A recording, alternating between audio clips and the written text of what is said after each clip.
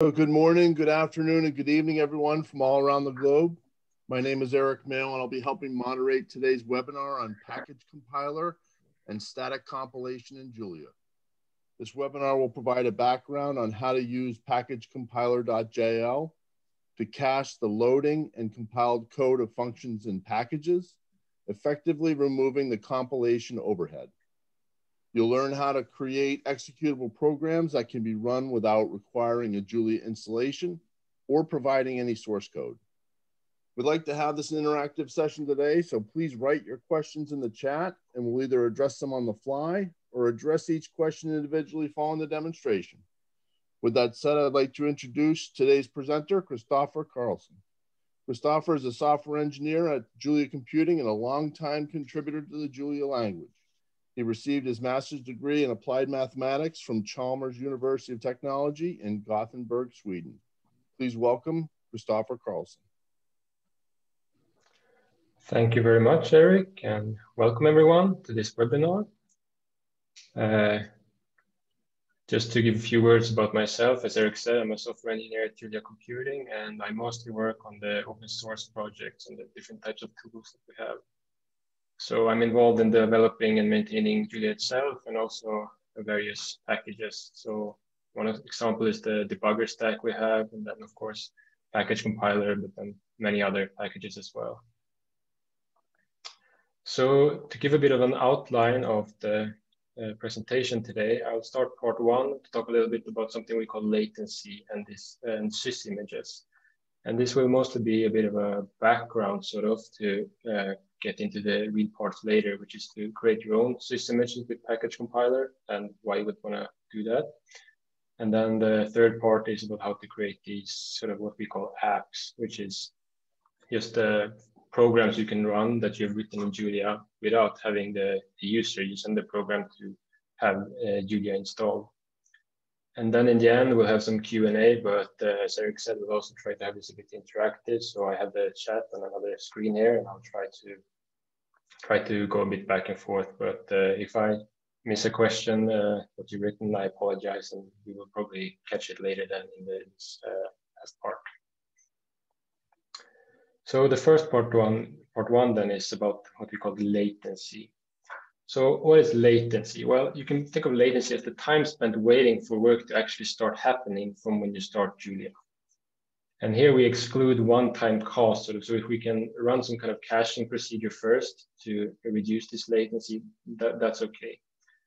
And the most common sources that introduce latency are package load time is the first one. So I have an example here when I load plots and it took 6 seconds. So basically we're waiting for plots to load and that took 6 seconds and then we can start using it. So that's a source of latency. And the second common one is this function compilation or inference is what it's called. This happens the first time we call a function. So here I'm timing what it takes to plot something, just random stuff, and also display it. And here it took about 12 seconds. But the second time I plot something, it's much faster. So we can see at the first time here, we had a quite big overhead. And this is also part of the total latency here. So if we look at the total latency, like the time to first plot from starting Julia until we actually see our first plot, it's in this case about 12 seconds for this function compilation and 6 seconds for loading it. So this would be approximately 18 seconds of latency then. I also just want to say that this was timed in Julia 1.5, but in the upcoming Julia 1.6, this has actually been quite significantly improved. So it's about 2 times faster. So that would be total latency of 9 seconds. It's still significant, but it's a good progress. So let's first look at package loading then and some strategies for speeding that up. So first we have this package pre-compilation, and that is the first time you load a package, you do something called pre-compiling it. And that can take quite a bit of time here. For plots, it took 105 seconds. But that means that the next time we load plot, it's going to go much faster. And I also want to show you now that in the upcoming 1.6 release, we have this parallel pre-compilation, which is pretty cool. So I'm going to try demo that shortly. So first, I'm going to remove all my old pre-compiled files just so I start from a clean slate, since I'm going to do Julia 1.6. I'm gonna remove all the pre-compiled stuff from Julia 1.6. I start Julia 1.6, and then I'm gonna add plots. So I'm just gonna create a temporary environment and add plots in here. And it's gonna take a little while. And then I'm gonna show off this new parallel pre-compilation support that's in 1.6, so something to look forward to. So here we can see we installed all the dependencies of plots, and there's quite a bit of them. Now we can do this precompile command in the package repo, or we can also do pkg using pkg.precompile. And you can see here that we're actually now running a lot of these in parallel. So if I show, let's see if I can move this window a bit. If I show the CPU usage here on my Mac, you can see that all the cores are fully working now. So if you have a very big project, then this parallel pre-compilation can speed things up quite a bit. And you can see here the progress it takes and so on. So I think maybe this is one of the nicest feature that I look forward to in Julia 1.6. So just wanted to take the time to show that off. So this 105 seconds is without this parallel pre-compilation. If you're tired of waiting long for pre-compilation, this parallel one in 1.6 will be nice.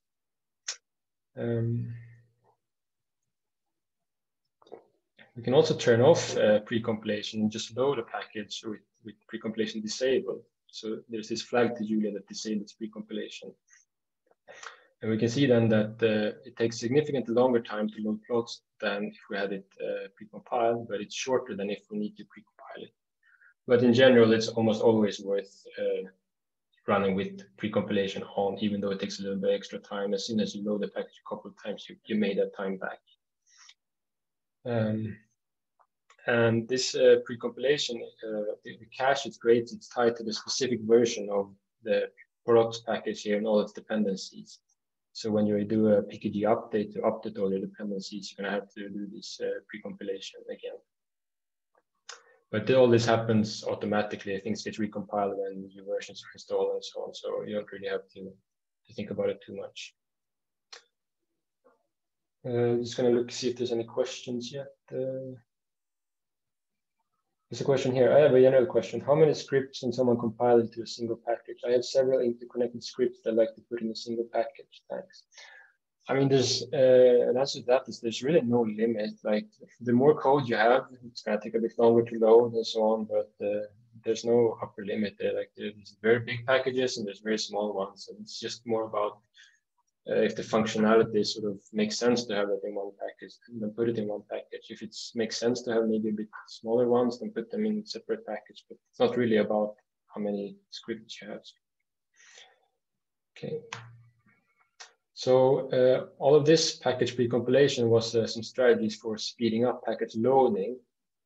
Let's look a little bit about this first call latency then. So one way you can do it is to reduce optimization level.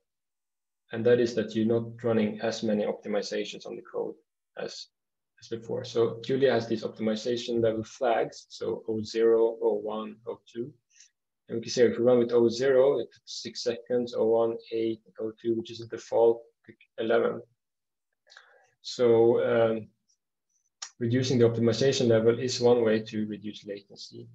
And after Julia 1.5, you can also set optimization level on specific modules. So if you have a package which is takes a long time to run its code in, but it doesn't actually gain much advantage from high optimization level. For example, plots is one of those things. Running all these super optimization passes on the plots code doesn't actually help it very much when it comes to runtime. It mostly just takes time. So in those cases, it might be worth running with a lower optimization on the module itself. And if you have code that just want to start Julia and run something very quickly that doesn't gain much from optimization, then you can also think about turning on this O0 globally then. But you're going to have to weigh latency versus runtime. If you have a really hardcore numerical simulation, you probably don't want to run with O0 because the the time the simulation will run, the optimization will pay for themselves at that point.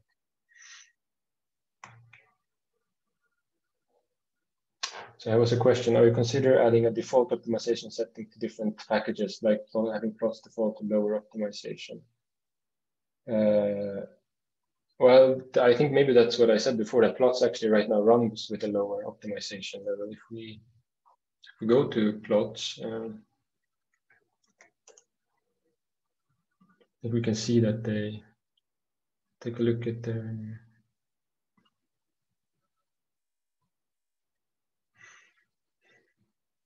okay, for some reason it takes a very long time to.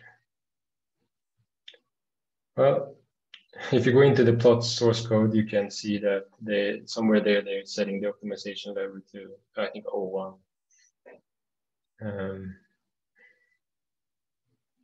And another way of improving first call latency is to prevent something called specialization. And specialization means that, let's say you have a function in Julia, you can call that with many different types. The function is generic. And for each type you call the function with, we're going to compile a specific version for that. So if you call it with an integer, you compile the one function. If you call it with a float, you get one function and so on. And if you call a function with many different types, that can take quite a long time to compile. And it's possible to put this no specialize macro in front of a variable to make it not specialized on that type. So then it's going to compile a generic version, like a function that's going to work on any type you send in here. But of course, the runtime might be slower then, because you can't generate as efficient code when you don't know, when you're not generating for a specific type. And this is not frequently used, this no specialize actually, like in Julia itself, it's used in some places where these functions are called with many, many different types. But in normal package code, this is quite rare to actually use. So if we summarize these latency reductions that we have so far, we have we can cache the compilation. Somehow this pre-compilation stuff is a little bit along those lines. We can compile less code using this no specialize, or we can optimize less using these optimization flags.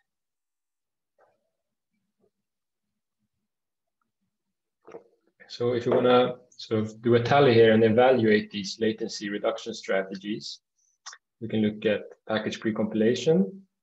Now, even with package compilation, as you saw for plots, the loading time can still be quite significant. But it's kind of automatic. It happens by itself. We don't need to do anything manually. It just pre-compiles whatever it needs to. So that's a good thing about it. We can also lower the optimization level or use no specialize. Now this can impact runtime and the latency. Even with these things, the latency can still be quite high. But a lot of functions, they don't really benefit that much from having this high optimization level. So in those cases, it's basically lower latency for free. So. And improving latency is a high priority. I have a link here. Let's see if my internet works better now. Yeah. So here are the different issues and pull requests on the Julia repository, which has the latency label. And you can see there's quite a lot of them. There's 36 open, 165 closed. So it's a constant work in progress to reduce all these numbers I showed you.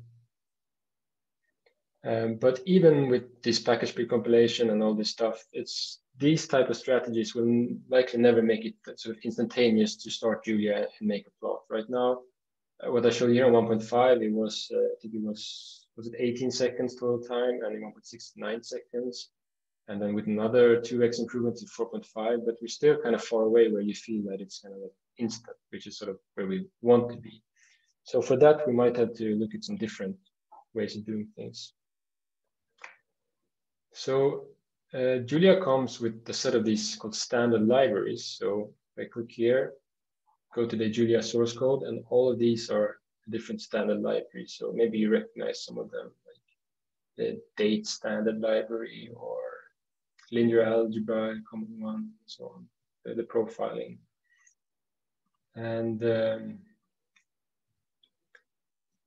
And these are structured like normal packages. If you go in there in the source code and see, they're kind of like normal packages. But however, they load very, very fast. If you look at time it takes to load the package manager, it's pretty much instant. And the package manager it's a kind of complex package. It's not the most trivial one, and still it loads this fast if we compare to plots, which was like 6 seconds or something. So a natural question then is how can package manager load so fast, and why can't we just do the same for our own packages? Like if I want to load plots very fast, for example. So that introduces the concept of a sys image, and you can sort of think about a sys image as a Julia session that has been serialized to a file. So here on my Mac, I have Julia installed in this directory, and if I go in this libjulia subfolder and look at this sys.dylib, there's this kind of big file, 150 megabyte, lying there, which is a shared library. And that is the sys image that comes with Julia 1.5 by default. And this one includes loaded packages and compiled code as well. So when the sys image is created, I have a link to the source code where that happens. All these standard libraries are included. And then when the sys image gets created, all the standard libraries get sort of put into the sys image. And if we just measure the time it takes to start Julia, just Julia with the eval, the empty string. Here on this system, it was about 0.14 seconds. So if you think about all the standard libraries that had to be sort of loaded from the sys image, it's still very fast compared to how long it took to load plots, for example. So just as a demo, I have a sys image that doesn't include the standard libraries here in them. So I'm just gonna make sure it's gone. So what I can do is with this sys image flag, I can start up with my custom sys image. And I have made one here that doesn't include any of the standard libraries in it.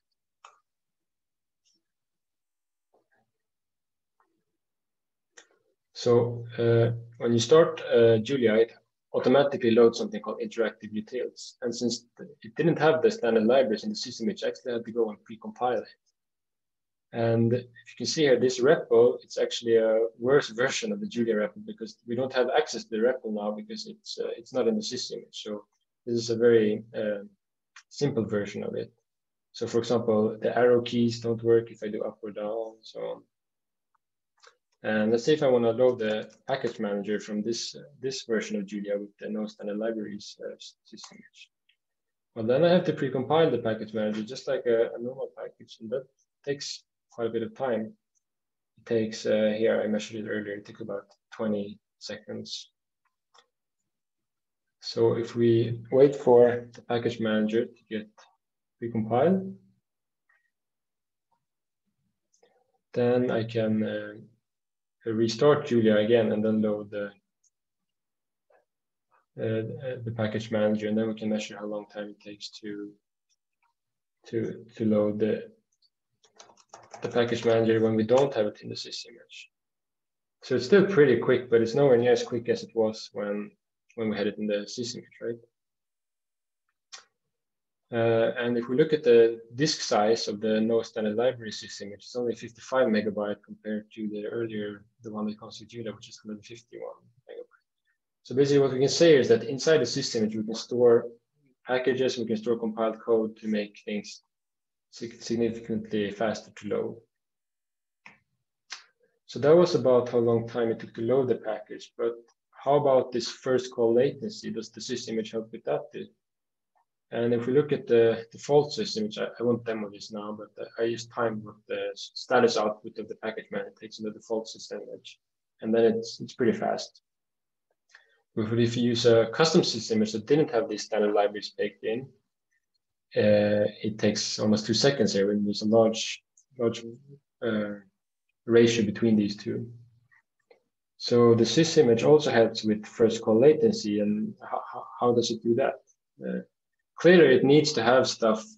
The reason why this is slower here is because it has to compile a lot of code to run this. So clearly here, then it needs to already have compiled code available. So how does it do that?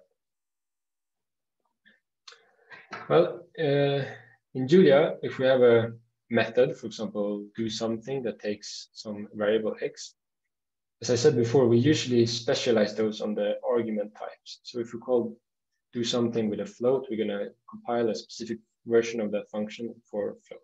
And if we then call it with an integer, it's going to compile one for integers. So in order to sort of cache these compiled code, we need to know what types to compile these functions for. So how would we do that? Well, one idea is sort of if we record what functions are compiled for what I call a representative workload.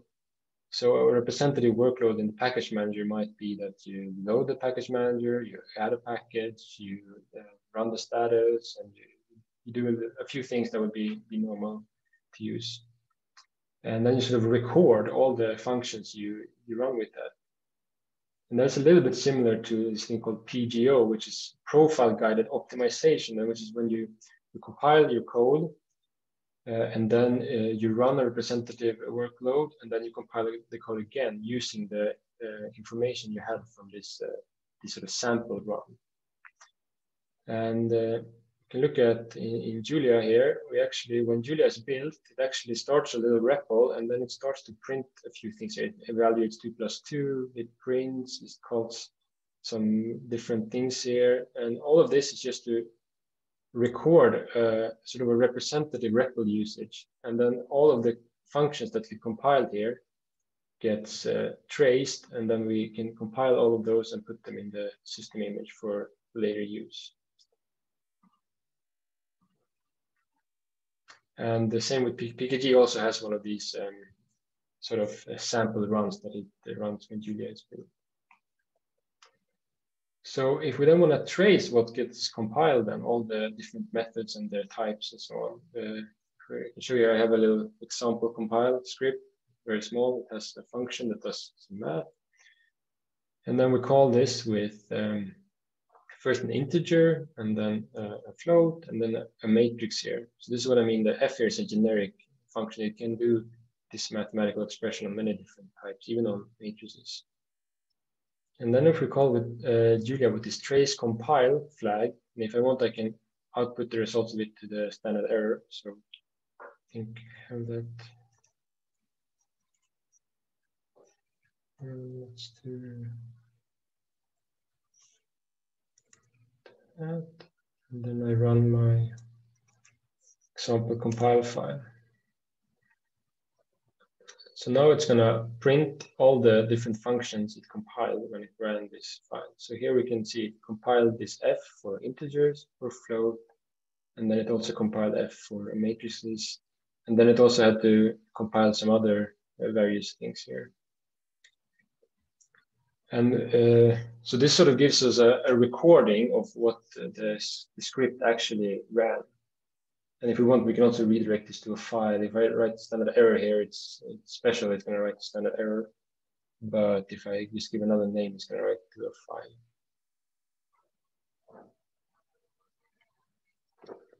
And can also trace the compilation when we start up Julia. So if I just do like this is when we start Julia. We can see that we compile a little bit actually when we start Julia, but not that much. And I also have a version of a sysimage where none of these functions are pre-recorded. Like before, I showed you in the REPL that it runs some code to record things it want to compile, but I also have a sysimage where it doesn't record that. So we can look at how much we would have to compile if we didn't do this pre-recording. No pre-compile.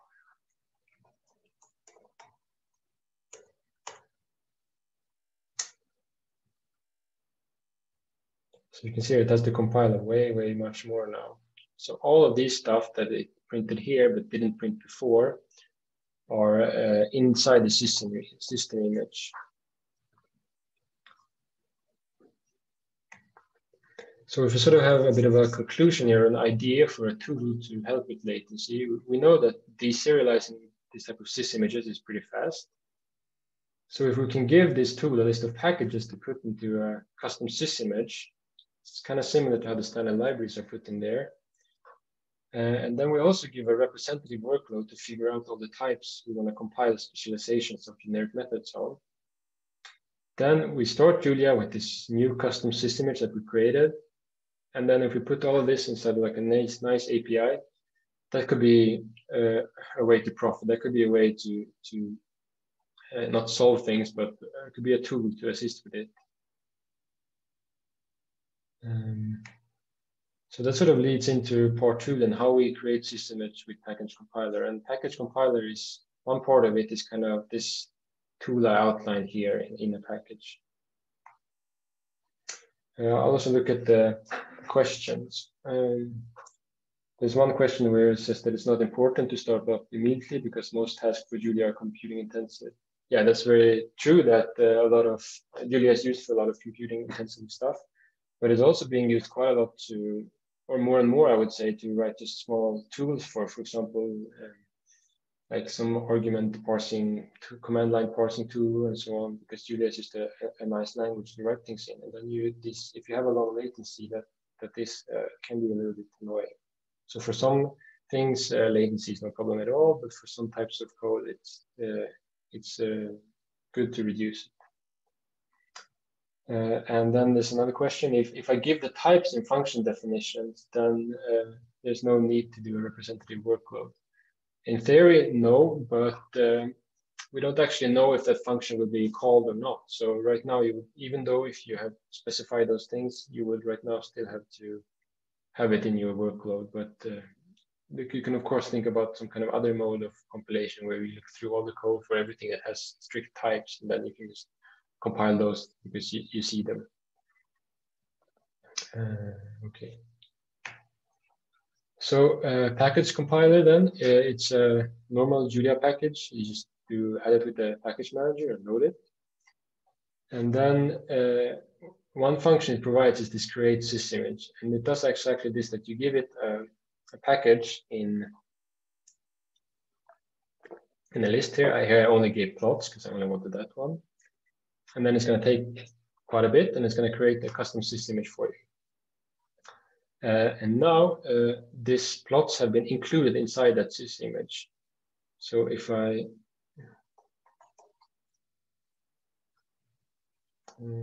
copy paste this.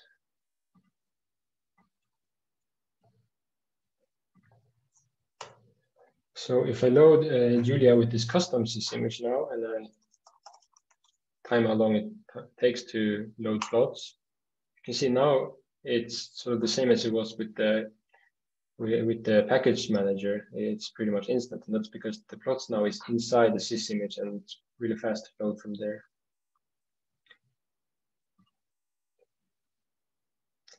And it actually turns out that the time to first plot is also slightly faster, but it's still not instant at all.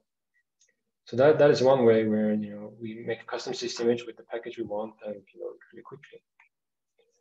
So now we also want to improve this first call latency. So we create this representative workload. Here it's very simple. I just have one plot command, and then I also want to display it. And now I call the same function, but I also add a second argument, which is one of these precompiled execution file. And then I give this one as the argument. Now it also creates a new sysimage, and it takes a bit longer time now because it has to execute this representative workload. But it's going to be much faster to actually run it the first time. So just copy paste this. So loading is fast now, and you can see how long time it takes to plot something. And you can see there that the plotting was, here's the plot. The plotting was really quick as well this time.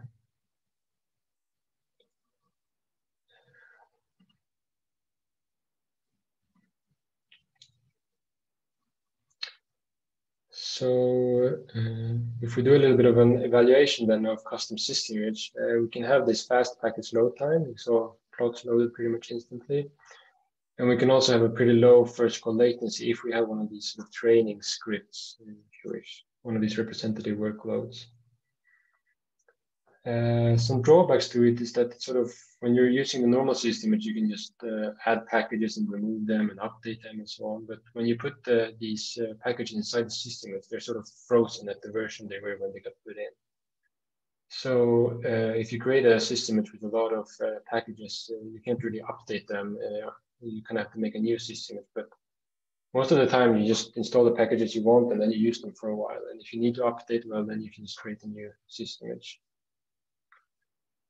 It's a bit slower to generate one of these systems compared to normal package pre-compilation. And it's also not really automatic right now. You have to explicitly load the system image, or you have to replace the default one. And actually replacing the default one is pretty a bad idea. You shouldn't really do that. So you should somehow explicitly load the created system image. But this is suitable to use if the load time and the first call latency is long enough to be kind of annoying. And it's also suitable if you're not likely to frequently change the packages inside a system image. So I just put some sort of suggestions where you could put this revise. I don't know if anyone has used that. That's a very good tool, but it's something that you might want to load every time you start Julia.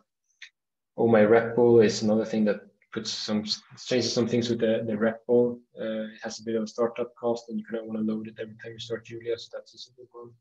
The debugger is pretty good to put in there. Plots, if you do a lot of plotting, you can put that in the sys image. So yeah, before going into part 3, then I want to look a little bit on, see if we have some questions. Someone is asking me if I can send this code. So yeah, I'll in the end there will be a link to the presentation, and also if you go to the PackageCompiler.jl repository, there's documentation there that kind of guides you through sort of what I'm saying here.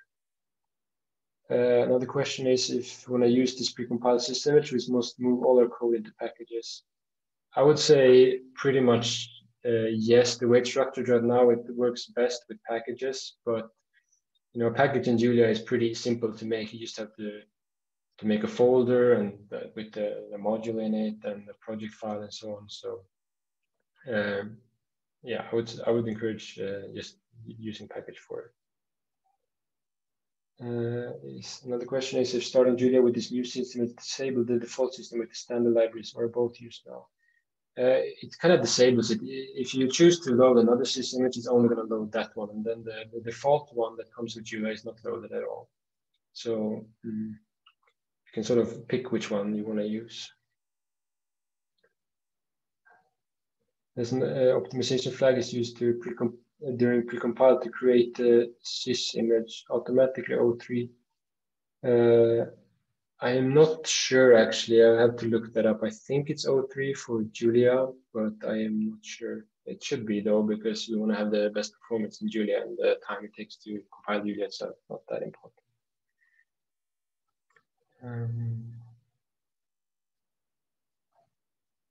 Then there's the new documentation on using package compiler with custom modules. Not sure what custom modules mean. Maybe that means custom packages. He said he had a hard time with it. If you have any problems, you can feel free to open an issue on the repository perhaps, or send an email to me and we can look at it if there's any problem. I think quite a lot of people use it, so I think it should be quite useful. Another question, if my precompile script uses distributed tasks, does code executing workers also go into the sys image? No, that is one issue right now, that if you're using distributed, then if you run code on other nodes, they won't have this trace compile flag on them, so they will not do recording. So right now, you would have to record the stuff you do in the same process. So let's move on to part 3 then, which is creating these sort of apps. So one way you can sort of, with an app, I mean sort of like a software with sort of is just used by itself. You know, in a Julia package, you can use a bunch of packages together and so on. Here with an app, I just mean some piece of software that you run on its own, sort of as an isolated piece of code. And one way you can do this with Julia is, of course, you can just install Julia. You can use Git or the package manager to download some kind of package or an app. Inside the package, you can have this manifest file, which records the version of all dependencies. Start Julia and load this package or the app, and you can run some function in that sort of starts it. So as a bit of a demo of one of this is this redux.jl app in Julia. It's made by this person. if I go back to my terminal here, and I go to Redux app, start Julia here, and then I can start this Redux app example. Oh, now I have to pre-compile it as well. It might take a little while.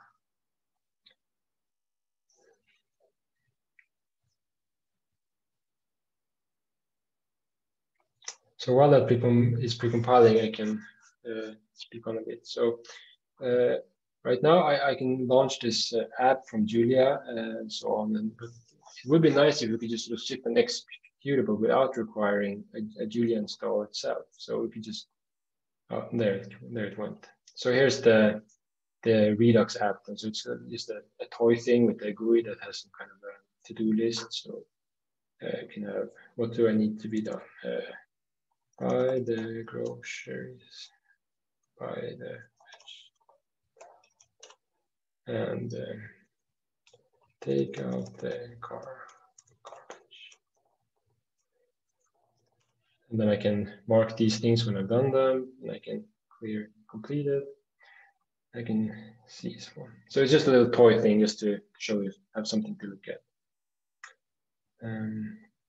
So now I started this from Julia, but it would be nice to just do an executable instead. So if we think about how Julia itself is shipped, Julia has the runtime libraries that it needs.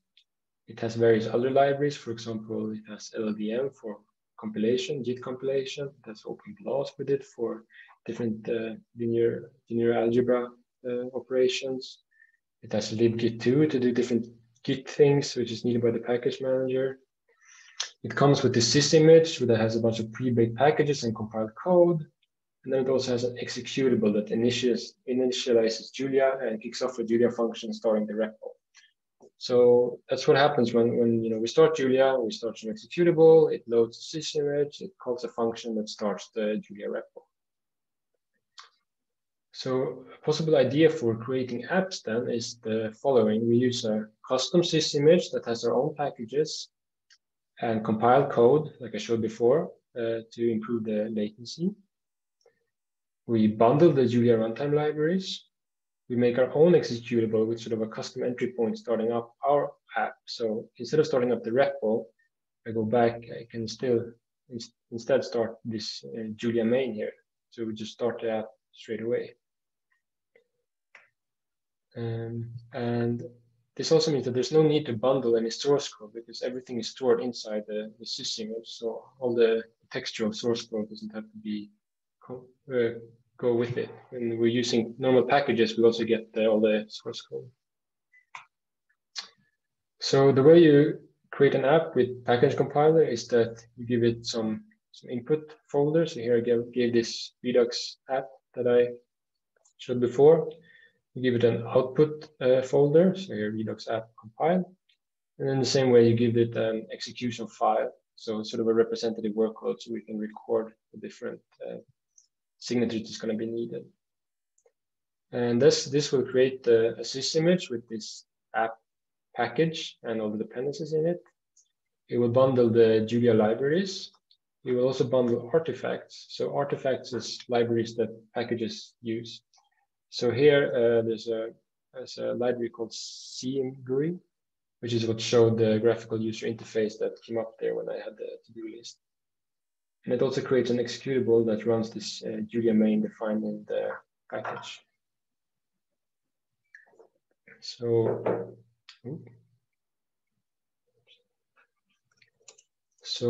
if I go into the Redux app compile then now, we can see here that we have sort of a little bit like a Unix system where we have a bin folder. You can see inside there we have an executable and a sysimage. We have a lib folder. And inside here we have the Julia runtime libraries and so on. And if we go into artifacts, these are just named like this, but here are all the libraries that the app itself would need.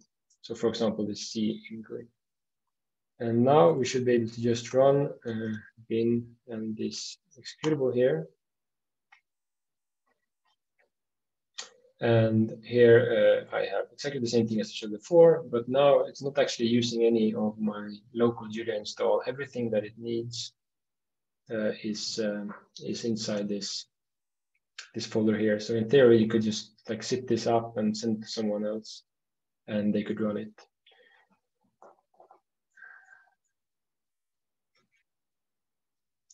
So the total size then of this app, if we look at it, it's actually quite big. It's 290 megabytes. If we compress it, it's 80 megabytes.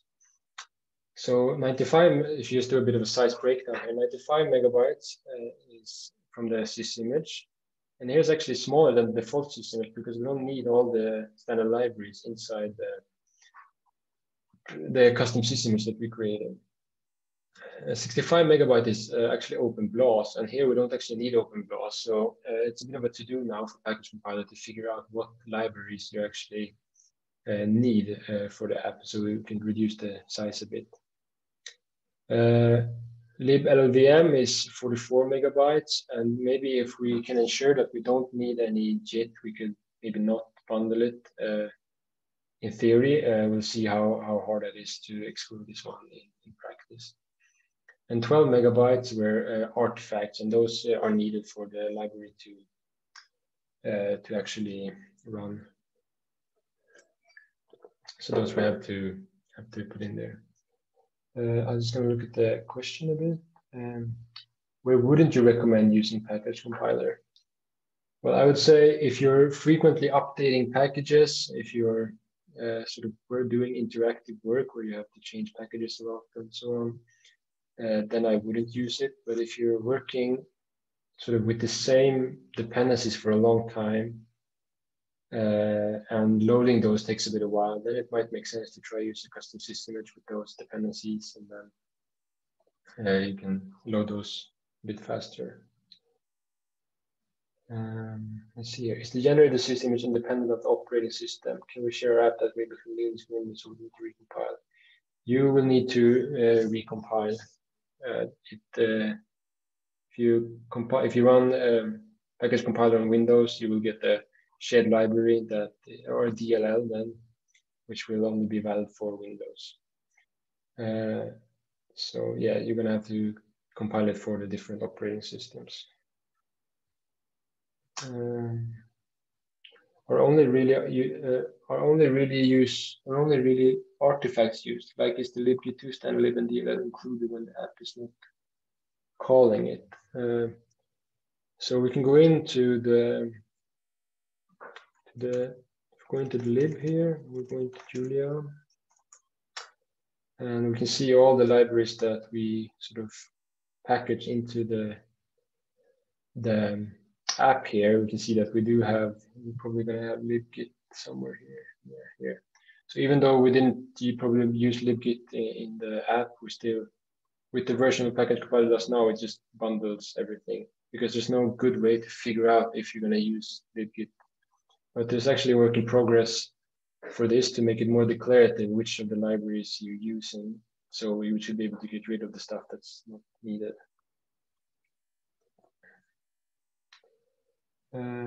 Does the compiler require me to specify the target architecture? That is a good question. So I can show you in, go to the package compiler repository,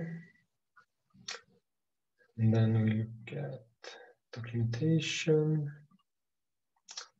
and we have this info create sysimage. We have this CPU target also, and that's in the advanced keyword arguments. By default, it's going to use the same one as Julia itself uses when it the Julia you download is going to use the same Julia CPU target, but you can override that. So if I go into the source code, I can just actually show you. Here are the default CPU targets when you do apps. So right now, it depends which architecture you're on. It's going to give you different ones. This is the default that Julia itself uses, but you can also specify this yourself. Question here, what happens if the libLLVM isn't there and a code path isn't compiled in the sysimage? Well, you would need to compile all code paths then somehow, and with the, I said this with the compile all flag here, you can, it's sort of a way to compile generic versions of all the code you have. So there's always like a generic fallback to do, but this is not integrated yet. So this is more a future work idea. Here's a question. If I distribute the binaries created by static compilation, Julia, how do you assess the risk that someone do reverse engineering extract the code from binaries? Let's say 0 for C, practically impossible, and T for Java, quite easy. So that is a good question. With C, what you get then is, of course, you can always read the assembly, and there's our disassemblers that are pretty good at piecing back together the disassembly into source code. So I wouldn't say that it's practically impossible to reverse engineer C, but sure, it's hard. For Julia, you do in the sysimage, you're not going to have the source code, but you are going to have something called lowered code. So if I start this, I can just start Julia with this sysimage that was bundled with the app, and now I can let's see here. I can actually do code load here. So while this is not source code, it is a lowered version of the source code, which you can still, there's still variable names there and so on. So this is not a way to sort of super defend. If you have a secret algorithm or something, you can probably figure that out from reading here. So this is not a way to harden your code in a very hard level. So if I'm going to say from 0 to 10, I don't know, let's put it at 5 or 6 then, if I'm going to have to put a number on it.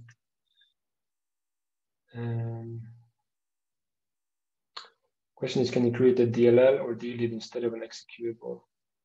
Yeah, DLL is kind of like just a sysimage, and there's a good example of this. There's a guy called Simon Byrne here, which has done an example here called libcg, which is a conjugate gradient for C and Julia, and it's sort of a proof of concept of using one of these custom Julia sysimage and calling it from C. So if you're interested in calling Julia from C, you can take a look at this repository, and I think it's going to go a pretty good start. So if you look here, we have the normal Julia code, and then it exposes this C callable function that you can call from C. And then in the C code here, it's gonna call into,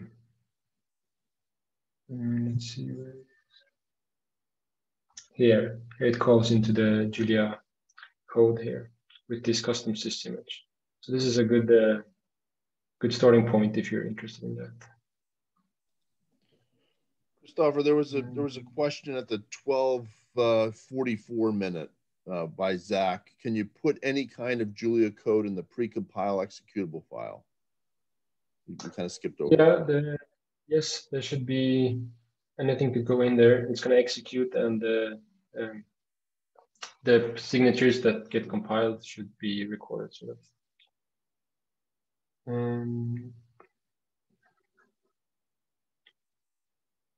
example, if I compile it on x86, will it be specific for that architecture, or is it something generic that I know will run on a server?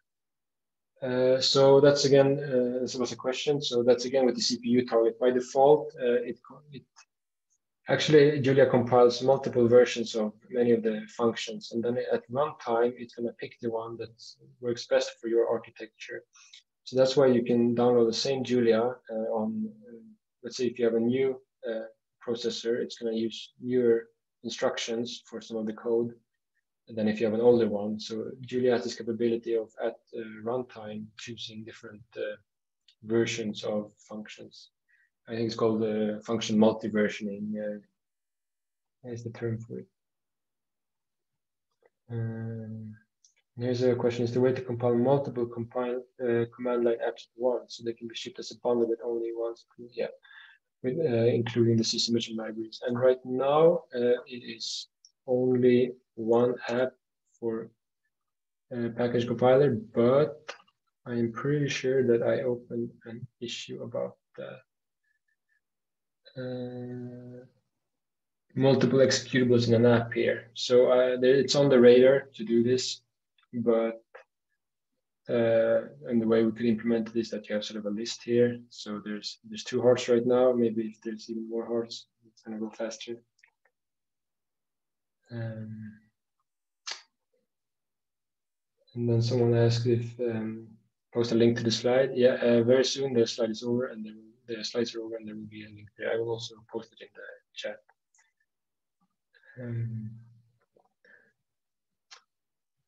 The time actually is 18:52, so I think I'm gonna skip. I'm gonna do this relocatability pretty quick. So one question is if you can use all your normal Julia packages in one of these apps. Well, since you're gonna send it to another machine, then they have to be these packages have to be what I call relocatable, and that means that they can't really embed too many assumptions about the machine that the code gets compiled on, because then when you run it on another machine, those assumptions are gonna be wrong. So one example that some packages do right now is that they have this kind of a build stage where the build stage runs before after the package has been installed by the package manager. And what it could do then is it could try to find this library on your computer by an absolute path, and then it could write out this absolute path to a file. And then when the package itself gets precompiled, it includes this file, and it when the package runs, it sort of opens it. Problem now is that this is an absolute path, so if you send this to another machine, it's not going to work. So that would be one case where you wouldn't be able to use this package as an app. But there's this new thing since Julia, or new thing is since Julia 1.3, which is called the artifact system, which is a more declarative way of specifying dependencies on libraries.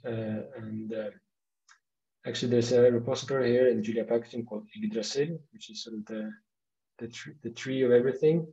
So here are all the different libraries that can be used from Julia using this artifact system. So if I go over M, we have MKL, Metis, and a bunch of mumps, a bunch of these popular ones. So if you use these artifacts and these JLL packages, which are also called, then you're good to go. But since no source files exist during the runtime of apps, if you have a package that tries to use one of these source files during the runtime, it will not work properly. But more and more packages are moving over to this artifact system, so more and more of the ecosystem is available for this. So if we again take a little tally of the Julia app functionality, then it's possible to distribute apps that are made from Julia packages that just run. So you can just send it and run it.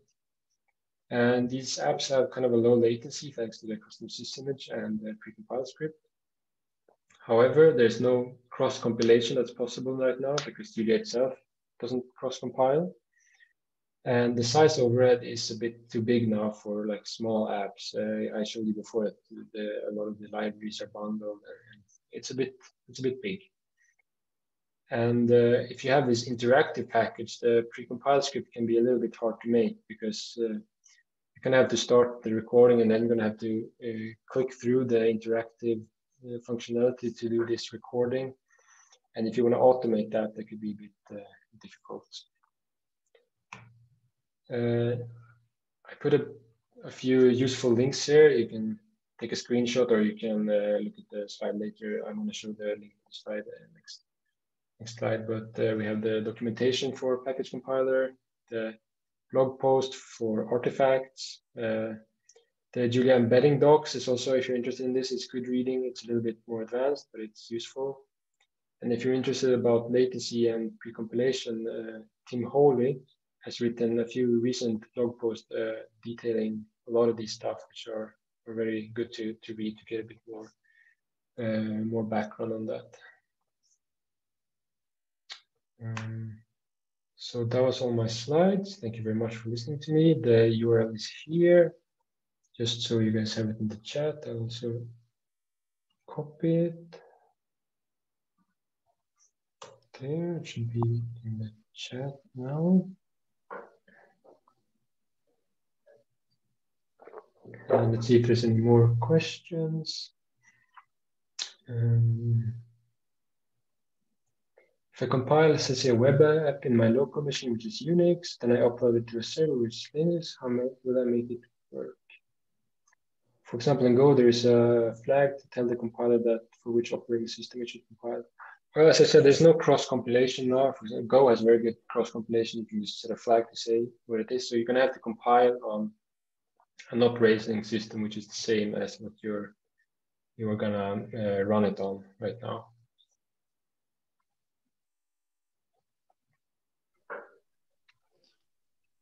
Awesome. Well, thank you very much, Kristoffer. That was awesome. Thanks everyone for joining us. Please do reach out to us via the Julia discourse, or if you're working on a production model, please inquire by emailing sales@juliacomputing.com. We'd be more than happy to take your inquiry and see how we can help you out. Thanks again, Kristoffer, and hope everyone has an excellent weekend. Thank you very much.